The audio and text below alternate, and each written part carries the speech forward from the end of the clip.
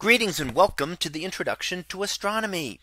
One of the things that I like to do in each of my introductory astronomy classes is to begin the class with the astronomy picture of the day from the NASA website, that is apod.nasa.gov/apod.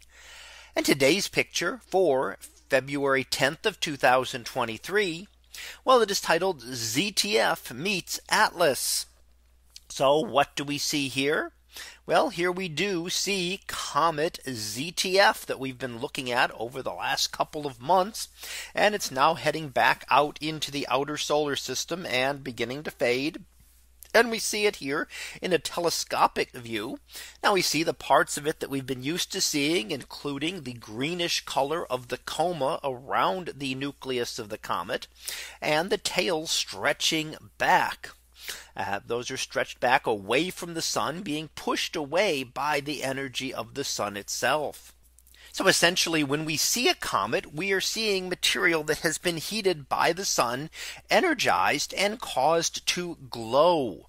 So it's material that is pushed off of the comet itself when it is heated up and it comes in close to the sun. Now a comet ZTF came close to the sun, and then this last month, and then closer to the Earth earliest this month, giving us its brightest show in the nighttime sky. Now we also see here a second comet, and that is Comet Atlas. Now Comet Atlas also made its closest approach to Earth recently, in fact on January 29th.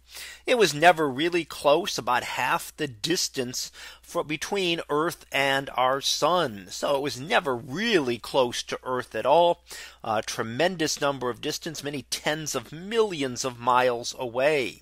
Comet ZTF was about twice as close, but still a large distance away, and no danger that either of these comets would ever come close to Earth. Now we can see that Comet Atlas is a much fainter comet, not near as much detail in it, and it's a much fainter. It could be a smaller object, or it could be an older comet, depending on how many passes it's made in. Although these are both long period comets that don't come back very, very often. So it just is not as energized, depending on the exact composition of the surface and how much of the material is then expelled out into space. So the more of that material, the brighter the comet is, and the more prominent the coma and the tails of the comet become. So these will both continue to fade over the coming months.